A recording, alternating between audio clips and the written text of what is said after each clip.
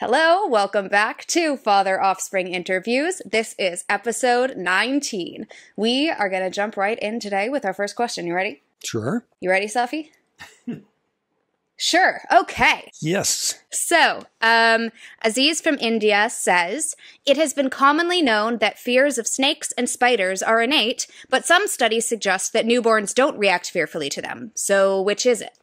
Well, kind of both, but a different version of innate than we often think. Okay, we've got phobias. We've got stuff that are in contrast to just generalized anxiety disorders, generalized social anxiety, a very specific fear. And one that is resistant to trying to extinguish, one that is resistant to, say, you give somebody a benzodiazepine, a tranquilizer, and it doesn't have much of an effect. It is in there hardcore. And in people, sort of the three traditional phobias are dangling over a huge empty space yawning below you, spiders and snakes. And when making sense of that, right off the bat, it's clear we're incredibly attuned to them. You look at a picture, big crowded one, and there's a picture of a spider in there, or a picture of a tiny little bird or something, and we're much better at spotting the spider. We are all set to see spiders and snakes, and we understand what this is about on at least two levels. One is an evolutionary one. We've been selected to be cautious about spiders and snakes in a way that we have not been selected to be terrified of golden retrievers, and that makes a certain amount of sense. When you look at it closely, though, there's some problems with that theory. Okay, we also have a sense of how that works, phobias, on sort of a neurobiological level. It's this part of the brain, the amygdala, fear, anxiety. There's all these different subparts to the amygdala, with two famous ones being the central amygdala, which is in the center of the amygdala, and something called the basolateral amygdala. You're learning to be afraid of something, to be afraid of a type of people you've never encountered before. All of that, you're acquiring a fear. That's the basolateral amygdala, which has some similarities to kind of a primitive cortex. And it learns to be afraid of something. It tells the central nucleus of the amygdala, which then tells the rest of the body. The central part of the amygdala is the one that doesn't have to learn what it's afraid of. That's where you get the phobias. And evolutionarily, it's a much older part of the brain. It's there in all sorts of species that don't have a, let me learn to be scared around this or that, with the basolateral amygdala. Okay, so that makes sense. We know evolutionary level, we know on this neurobiological level, and phobias, and it makes sense that it's spiders and snakes. And then there's a problem with it, in that there's some people who are not afraid of snakes. And in fact, they love them. They collect them. They think they're amazing because they're silent, they're smooth, they're graceful, they're elegant, they've got cool patterns or whatever. They are not afraid of snakes. And this is a whole subfield of people who devote their lives to it. And even more bizarre to me, there's people who love spiders. Arachnologists, I don't know, whatever they're called, but people who will devote their whole career to studying spiders, who not only respect them and glory in their variability, but love them. They love having spiders around and have pet spiders and give them names and things like that. And I found out recently that in the Philippines in particular, there's this phenomenon of people having spider fights. That someone will have their champion spider, which they'll put up against somebody else's spider, and they'll put them on a stick where they have to go towards each other, and they start fighting, and everybody bets on them. And this is predominantly kids who do this, but some adults. And there's a kid who's holding each end of it, and the spider gets this way. They pick up the spider and put it back there, and they love their champion spiders and all of that. This is totally nightmarish to look at YouTubes of this. But this is clearly an exception. And exactly as was asked in the question, very young kids do not have an automatic fear of spiders and snakes. Nonetheless, there is something innate going on. And the term for it, you see in ethological term, prepared learning. We don't start off life being scared of spiders and snakes, but it's real easy for us to learn to do this. How do you show this? Fear conditioning. You take somebody and you expose them to an upsetting, scary stimulus. You make a loud noise just behind them and you couple it with something completely innocuous, like a rubber ball in his mouth, and you begin to associate it with that. And we know amazing history of this. This was first worked out by a guy, John Watson, who was one of the founders of behaviorism, American psychology, and his famous, notorious Little Albert experiment, where he took a small child who he terrified by unexpectedly making loud noises, which he would pair beforehand with a stuffed puppy stuffy thing. And what do you know? You could condition baby Albert to be terrified of this little stuffy there. And this is the stuff of legends now. This actually occurred, but a remarkable number of misinterpretations of it. One urban myth about it is little Albert grew up to try to kill Watson for doing that to him. And that is not true. And the best evidence suggests that the man who in fact was little Albert was in adulthood, according to his family, not fond of dogs. Explained that.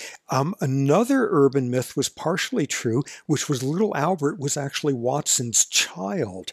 His child, and as the story goes, the child grew up terribly screwed up by this attempted suicide, obviously mythic. This one was actually kind of true. Watson had two sons, both of whom were tempted to suicide. One succeeded, and they both blamed it on his parenting style and his principles of behaviorism. And then the third urban myth is absolutely true, which is Watson ran off with his research assistant on this experiment, which was a big scandal, and he got fired from Johns Hopkins University. And instead, he went to Madison Avenue and became a very, very well-paid, successful advertising executive, understanding how people's behaviors could be changed. Okay, I digress here. So you're trying to condition a baby to something neutral, a 2-year-old, something innocuous or whatever, and you see how many times do you need to associate this conditioned stimulus with a terrifying, unexpected noise behind, and what you see is our brains are prepared to yoke spiders and snakes more readily with scary stuff than with all sorts of other objects. We've got a lower threshold. So we do not innately have phobias about these things, but we have an innate predisposition, an innate vulnerability towards associating those things with scary stuff. Great. All right. Our next question is, what can you say about body integrity identity disorder, formerly called Apotemnophilia? Oh, I've been waiting through this whole series for somebody to ask this, and as soon as they did, I got terrified that I wouldn't be able to pronounce it right. Apotemnophilia, Apotemnophilia. This is an obscure psychiatric disorder which is sort of mentioned in DSM, Diagnostic Statistical Manual, but it hasn't quite made it yet as an official category. This is a psychiatric disorder of people who have always thought of themselves as amputees, who have always thought that I need to have this limb removed for me to finally feel like the person I was meant to be. This is for real. There are truly people like this. Very often it goes back to childhood where they first report this. Horrifyingly, there's like chat rooms where people with this talk to each other and give each other advice on how you can stage an industrial accident that will cost you a limb, that will make it look like an accident. Doctors who'd be willing to do this. Totally bizarre. Oh my God, what an amazing psychological disorder, which people have known about for a while as a psychological disorder.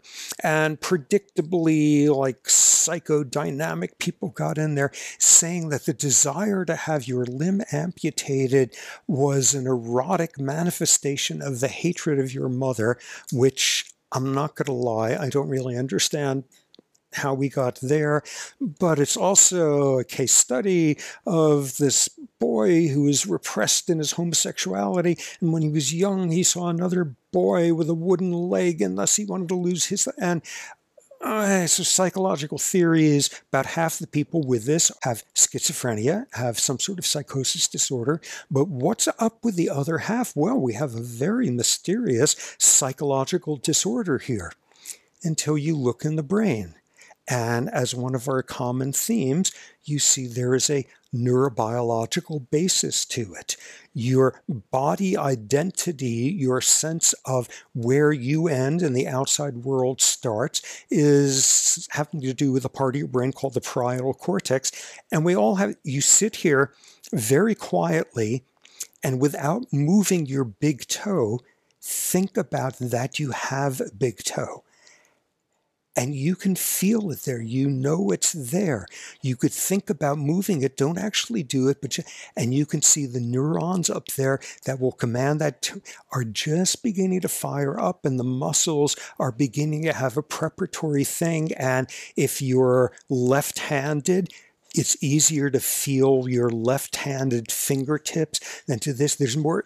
Your body is connected there, and what they're seeing now with a lot of people with Apotemnophilia is little ischemic, little pockets of damage in the parietal cortex, so that easiest explanation, a part of their body just doesn't feel like it's a part of them.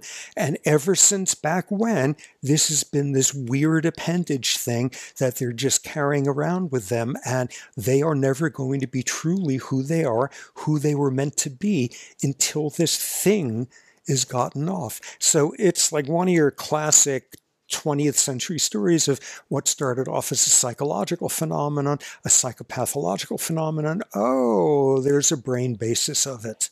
Exactly as one would expect. In some ways, sort of the inverse of phantom limb. Exactly. All right. So next, Daniel from Germany says, imagine you had a newborn offspring and you were forced to have it raised by non-human primates, but you're allowed to pick the species. Which species would you choose, and would the answer differ by gender? So many choices. One that comes to mind is mountain gorillas. My first love was mountain gorillas, and they're peaceful, and they're calm and pensive and introspective, and they're beautiful. But as a drawback, every now and then mountain gorillas murder infants in something called competitive infanticide. So that's kind of a downer. There's bonobos who have all sorts of means of avoiding aggression and this female-dominated culture, and they're totally cool and all of that.